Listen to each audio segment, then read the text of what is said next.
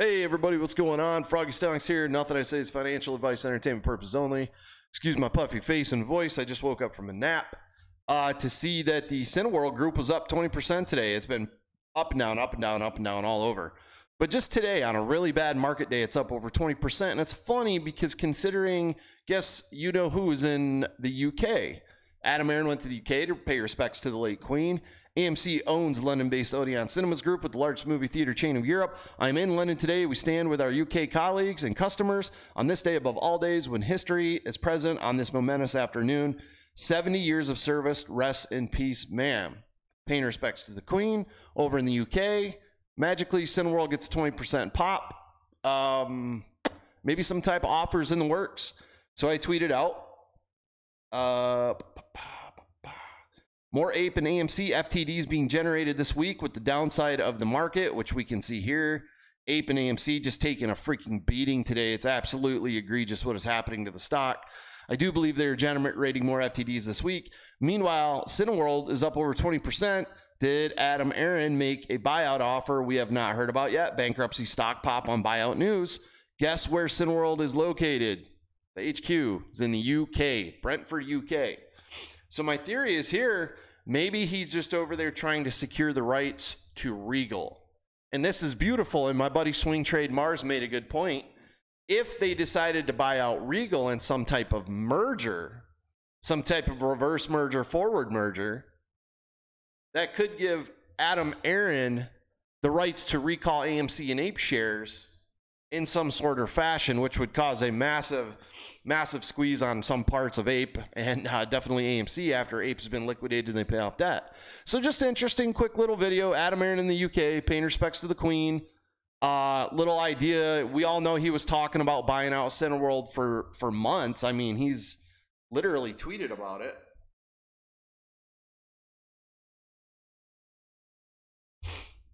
I mean, here's some tweets right here.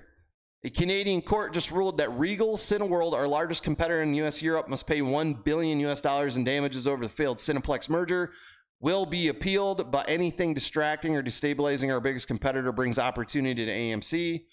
And then August 18th, yesterday, Cineworld Regal, our next largest competitor, issued a fairly bleak prognosis for its term performance liquidity. By contrast, at AMC, we're quite optimistic and confident in our future, especially so because of our new APE security.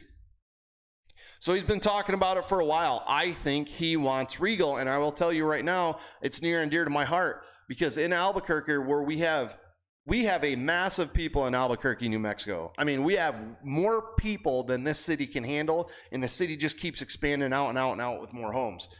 The two main theaters in Albuquerque are Regal and other off-brand theaters like Brewflix, Brewpub theaters, but Regal owns the rights to the malls, man. So if Adam Aron could get his hands on that and get an AMC theater central in Albuquerque, we have one in the state of New Mexico, and it's 30-40 minutes out that way. So if we could get central property right here in the middle, the mall is packed. The Cottonwood Mall is packed every single weekend, almost every day. He could absolutely make a killing at the Cottonwood Mall in Albuquerque, New Mexico. Anyways, that's all I got for the day. My earlier video, I covered what I think is going on with the SPY, the overall market. I do not believe that the rate hikes were priced in properly, especially if he does 100. We see these crazy, I call them raging dragons. But these runs and these gaps, runs and gaps, that's a bad sign that this is getting ready to dump. In my personal opinion, I've seen it multiple times. It did dump today. My puts went back in the money. I think with a 100-point rate hike, and you can see RSI has corrected a little bit, we're getting ready to drop more. If we get a 100-point rate hike tomorrow with the bad housing market data we got today and Canada's bad CPI inflation data, this very much well could, in my opinion, take a shot at the 350, 370 again, 360. If it fails to hold that line, if we dump and it smacks that and fails, then it's right back down to 330 for the retracement of this big bull run after the pandemic crash. Potentially possible. I'm not sure it's going to break 370. It's going to be really hard to do, but if they really, really want to crash this thing, They could take it down to 330 and reset all their positions, which is fine with me because my put will print like crazy. Anyways, that's all I had. Hoping AMC gets a chunk of that Regal Cinema Theaters property real estate. Be really awesome, be really good for the coming up Q4 and the coming up 2023. You want as many locations open as possible. Anyways, you guys have a great trading day. I'll see you tomorrow. Frog Stonks out.